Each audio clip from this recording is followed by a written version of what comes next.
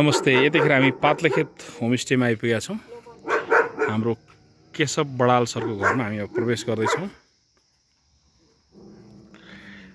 पातलेखेतमा चाहिँ अहिले पिच गरेको छु बाटो। म्याम नमस्ते। नमस्ते आमै। चिन्नुभयो नि? चिनी हेरिन हजुरको तिरानी अघि त। त्यही हो। छिटो छिटो। केशव सर कता जानुभयो? के बिरामी हुनुभयो? उहाँलाई नि अनि उहाँ त कस्तो बिरामी हुनुभयो। के भयो? उहाँलाई चाहिँ हटको प्रब्लम भयो। ए हजुर। अनि त्यसैले म त्यो तरकारी अलिकति गर्न थालेँ कि ए हजुर हजुर। हजुर आउँदाखेरि यसो तयारी बनाउनु पर्यो नि। ए त्यही त। अनि त्यस्तो भयो। अहिले गङ्गालालमै हुनुहुन्छ? पेसमेकर उहाँको। ए अनि त्यो चेकअपको लागि जानुभएको। ए भने यहीँ मतलब हस्पिटल? ए हिँड्न त भ्याउँदैन होला। अब वहीँ छ नि।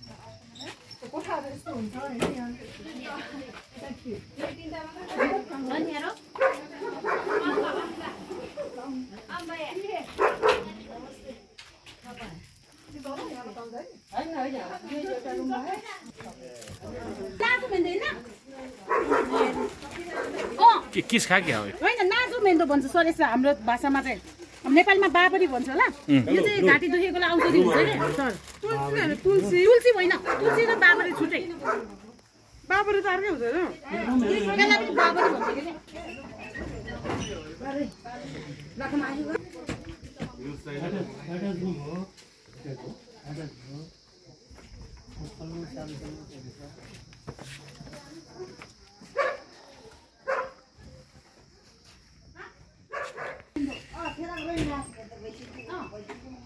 होमस्टे प्याकेजमा कुरा गर्नु भएको छ कि के छ कि पर्सनल कुरा गर्नु भएको छ कि के होमस्टेमा चाहिँ कस्तो हुनुहुन्छ एकचोटि यस्तो अब हामीले ट्रेनिङ दिएको अलिकति जस्तो मात्रै गरौँ प्याकेजको लागि पछि हामी आउँछौँ। अलिक भ्याउँदै भ्याउँदै कि आज त्यसले गर्दा सबै एकचोटि घुमाउँ। रुमहरू यही हो, प्याकेज सिस्टमले हो भने अब लन्च ब्रेकफास्ट अब खाजाहरू इन्क्लुड हुन्छ होइन, के अनुसारले हुन्छ। पर्सनल बस्छु भन्न पनि पाइयो, त्यो आफ्नै त हो नि। सामुदायिक होमस्टे भएपछि त्यस्तो हाई कस्ट गर्नु पनि भएन। पर रुम भनेर चाहिँ त्यसरी हामीले दिएको छैन। प्याकेजमा चाहिँ पर पर्सन अब तपाईँहरू कतिजना हुनुहुन्छ त्यो अनुसारले अब कल्चरल प्रोग्राम पनि इन्क्लुड गर्नुपर्ने हो होइन। अनि फेरि समुदाय भइसकेपछि सबै घरमा अटाउनु पर्ने जिम्मेवारी हुन्छ, मेरोमा मात्र राख्ने कुरा भएन होइन। त्यो भएर हो प्राइसमा त त्यस्तो प्रब्लम पर्दैन। हामी एराउन्ड 17-17वटा घर छ लगभग त्यस्तो नि हो। एउटा घरमा कतिवटा रुम हुन्छ? एउटा अब कतिजना प्याकेज आउनुहुन्छ कतिजना राख्ने नर्मली एउटा घरमा चाहिँ कतिवटा तपाईँहरूको रुम दुईटा तिनटा छ। हाम्रो गाउँमा चाहिँ 4-5वटा छ। त्यसरी भयो घरमा सबैजना इन्क्लुड भयो होइन। अनि खाना चाहिँ सबैले यही खान्छ कि आफ्नो होइन, प्रत्येक घरको होस्टले हामीले भनेअनुसारको बनाउनु पऱ्यो। तपाईँहरूले केही चाहिँ एक्स्ट्रा चाहियो भने त्यो अनुसारले म्यानेज भइहाल्छ होइन।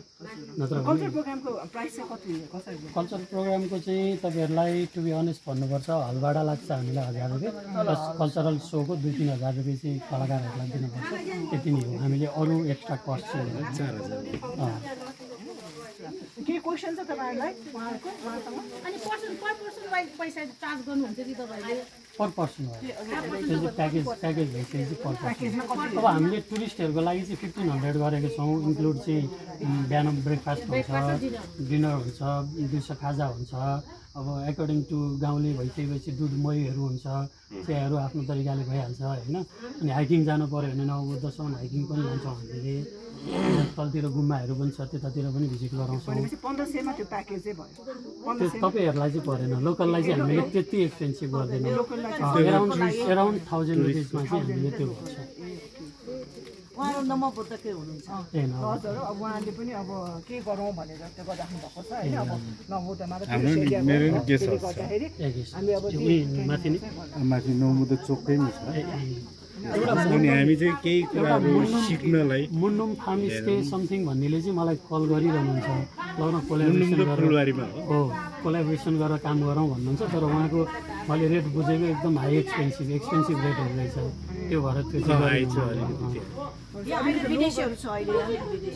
पर्सि हुनुहुन्छ 40जना हुनुहुन्छ, इङ्ल्यान्डको हुनुहुन्छ, बुकिङ गरेर आउनुभयो।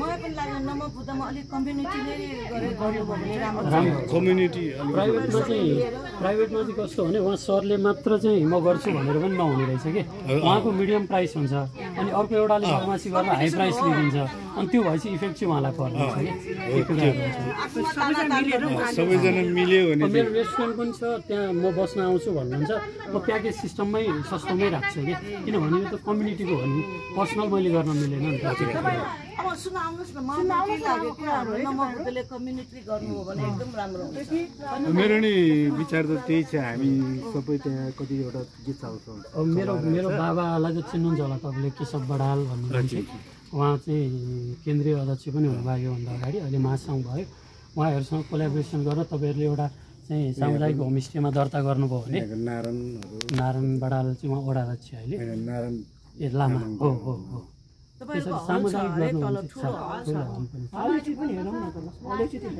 बन्द कम्युनिटी हलै हो त्यो होमस्टे के मिल्छ त्यो नै ठिक छ यहाँ त बाटोमा भएको भएर होइन त्यो अलिक उहाँहरूको कन्ट्याक्ट नम्बर लिनुहोस् होइन सिकेर होइन त्यो के गर्नुहोस् कोलाबोरेसनमा गरे पनि भयो होइन त्यो गरे पनि भयो कि कन्ट्याक्ट नम्बर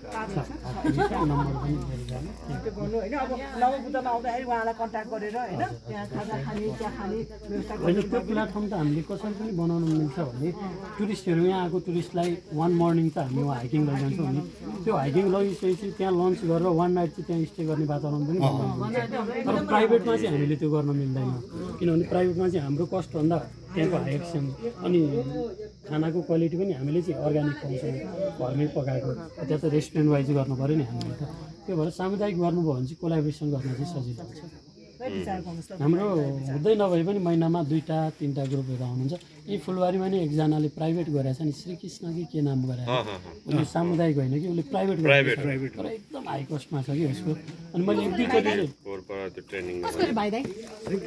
त्यही बाटो आएको थियो त अघि हामी त्यही कच्ची बाटोबाट मेरोसँग गर्छु